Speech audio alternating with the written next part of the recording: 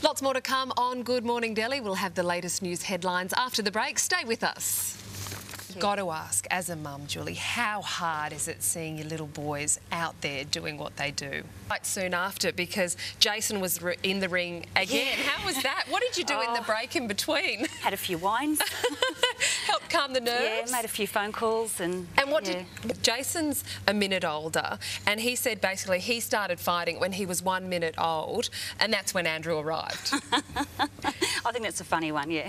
Have they always had it? Kylie, you were obviously in pretty good form after your win in the 200. What did you expect of yourself last night? Someone else who was under quite a bit of pressure, Emily Seebohm, she was expected to take 8 events out, which she did, but there was a lot of pressure on her to take 8 gold medals out, which she didn't. Alicia Coots pipped her at the post at a few of those. Well, Indian traditional wrestling, or kushti, is still a popular sport in the north of India. Men and boys train at akharas, or gyms, for up to 6 hours each day. Max Futcher found out more.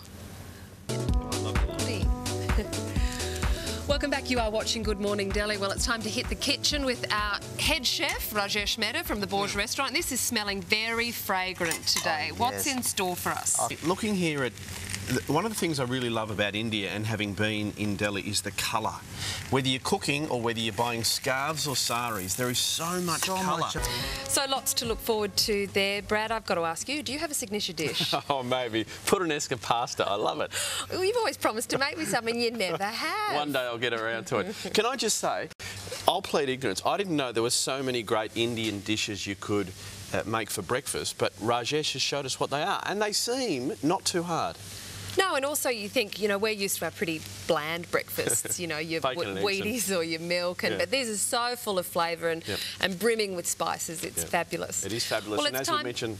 time for us to take off. We will be back again at 6 a.m. tomorrow. Interrupting me. For Good Morning Delhi. Have you finished? She's finished. See you tomorrow. See you tomorrow.